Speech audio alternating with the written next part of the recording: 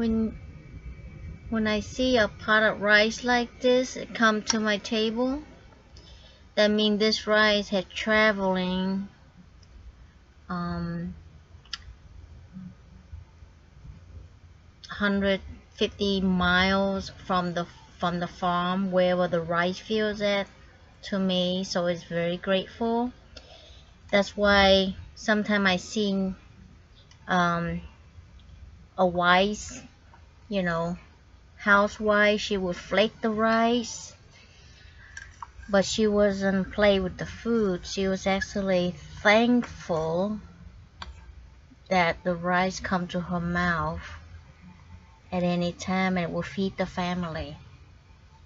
You don't know where this rice from, but it have traveled, I say 50 miles from wherever the rice field is at. It come and now it's at my mouth. If you not think it's blissful, I don't know what else is. So here you go.